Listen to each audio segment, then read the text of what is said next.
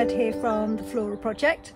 I am here with you sewing our April flower kit, which is all about cosmos. I love cosmos flowers. I'll show you why at the end of this video.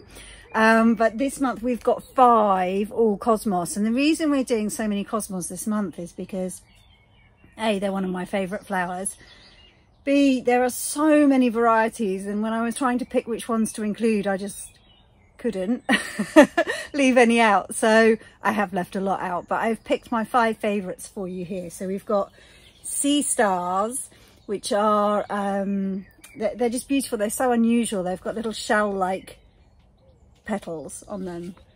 We've got Daydream. The colour in those is really romantic. Dazzler for a bit of brightness. Tetraversi and Sensation mixed as well to really mix up the colours.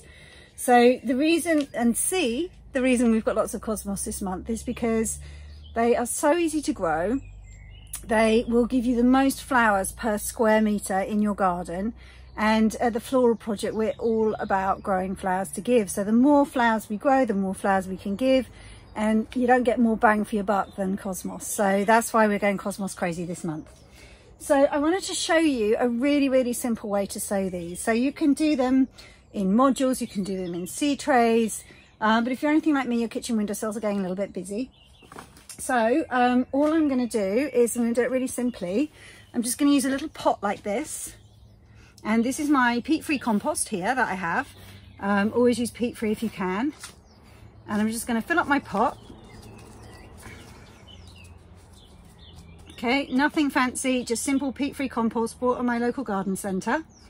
And pick out any really big chunks. Right, very simple. I use quite a shallow one because you can get deeper ones, but I don't want to waste the compost, right? So really, I'm just going to grow my seeds in here so that they can start here.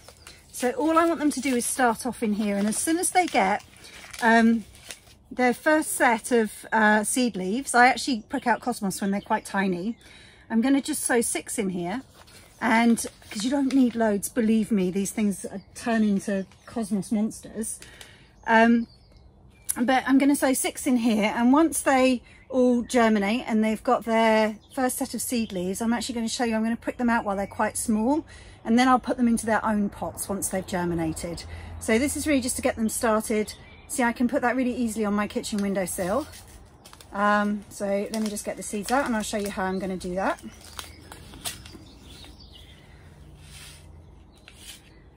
So this is what the seeds look like, just so you know. Quite big, chunky things. So all I'm going to do, if I've got enough hands to show you, is I'm going to take each seed and I'm just going to, so simple, I'm just going to pop them in there. So I've got 1, 2,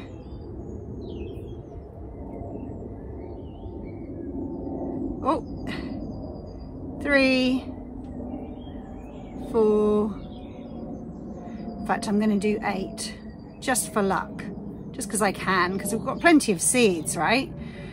5, 6,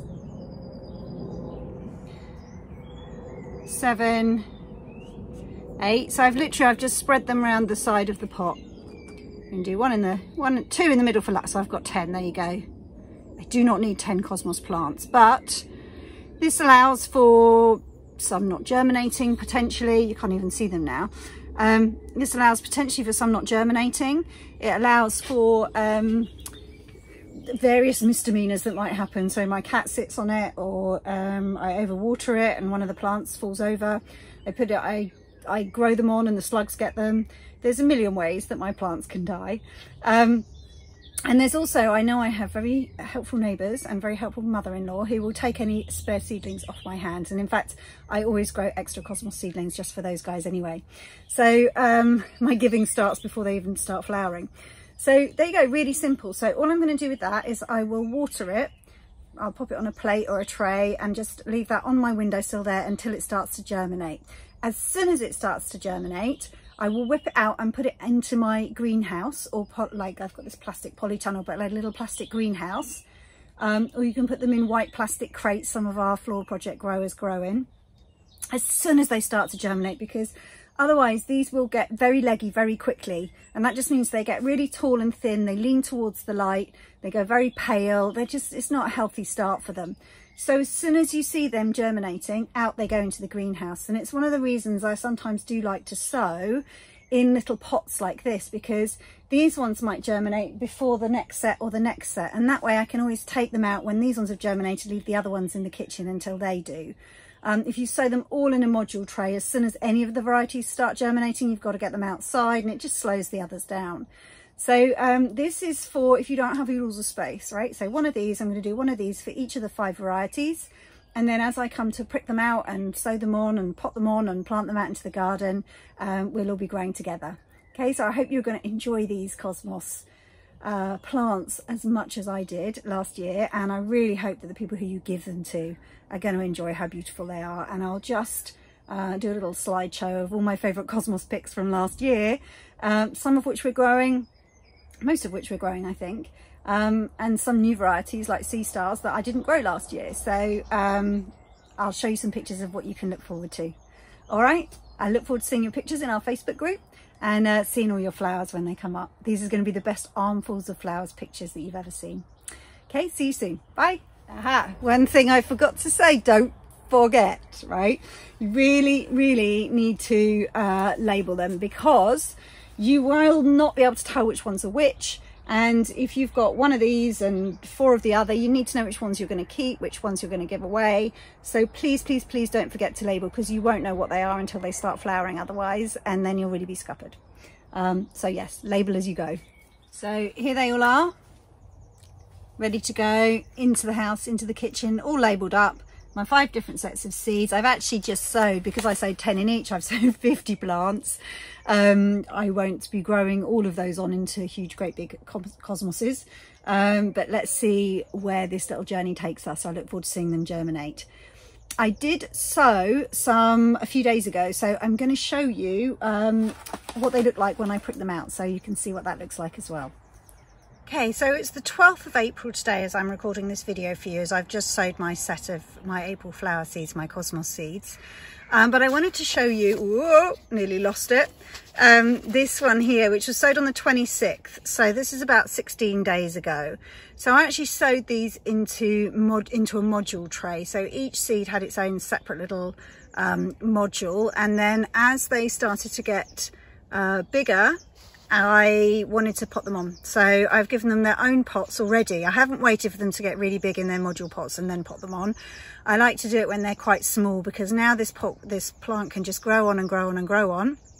We can't put them outside until the last frost. So for me, that's the end of May.